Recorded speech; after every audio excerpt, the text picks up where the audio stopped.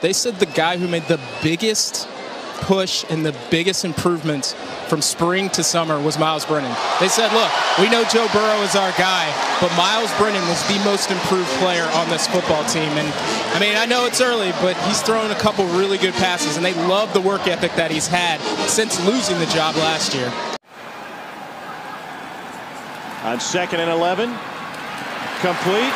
And inside the 10 goes Derrick Dillon. I want you to explain to me, maybe not now, but later in this game, how bunching personnel close to the ball allows you to spread things out. Joe Brady has brought to this LSU offense, and that's the reason he's completing a higher percentage of his balls, and this offense is being more productive and efficient. Over the middle again, between the numbers again. This time it's Derrick Dillon. Talking with Joe Burrow yesterday, he said the offense last year, play action, turn your back to the line of scrimmage, try to find a limited number of receivers. That wasn't me. That's not what I'm good at, and I wasn't comfortable in it. This is something he's been running basically since high school. It's exactly what he ran in high school, and what he's so good at is eye control, anticipation, and he's super accurate when he sees the spacing of the field. And this offense is allowing him to do just that. No longer is he turning his back with 2 or 3 man, usually 2-man combinations. LSU loves these bunch routes down here near the red zone. Burrow over the middle, pass is caught, touchdown. Derrick Dillon with the reception from 7 yards out.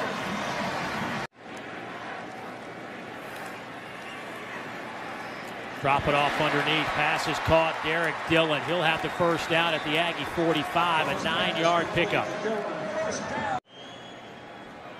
Burrow 5 out of 8, 56 yards. Steps up in the pocket. This one's caught again by Derrick Dillon, but he is shy of the line to gain. They're going to be about a yard shy as Shaq Bond comes up to make a nice tackle on Dillon. This is the 7th third down for LSU today. Over the middle, Derrick Dillon.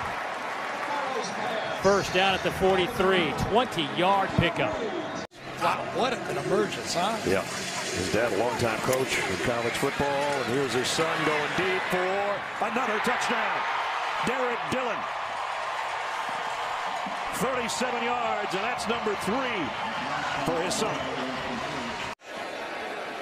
He said Sean. I feel very offended. Pass out in the flat to Derrick Dillon. And I agree with you. They were number 6, as we saw in the graphic this week in the college football playoff. Alabama number 5 lost. Utah's going to move up to 5. A lot of really good quarterbacks who have played in this conference. Some great quarterbacks. Of course, football's changed a lot. It's become much more pass happy than it was in yesteryear.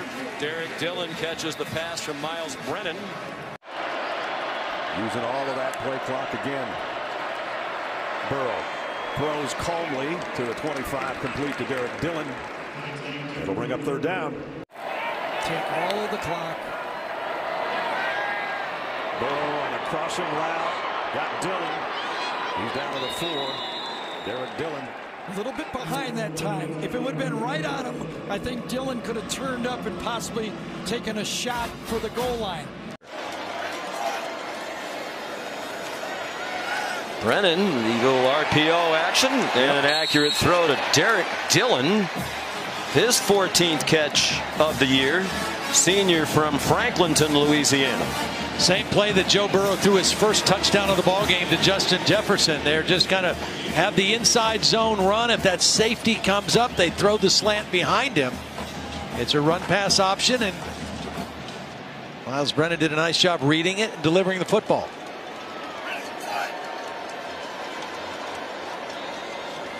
Right now, LSU wants to run the football, run the clock, use as much of the play clock as they can. Can't imagine they snap it inside of 10 seconds on the play clock at all the rest of this football game. Derrick Dillon again. You saw the big smile on his face after the catch a moment ago. He has a first down. Woody Washington made the tackle. That's 667 yards of offense for LSU. That is a team record in the college football playoff. Oregon at 639 against Florida State. January 1st of 2015.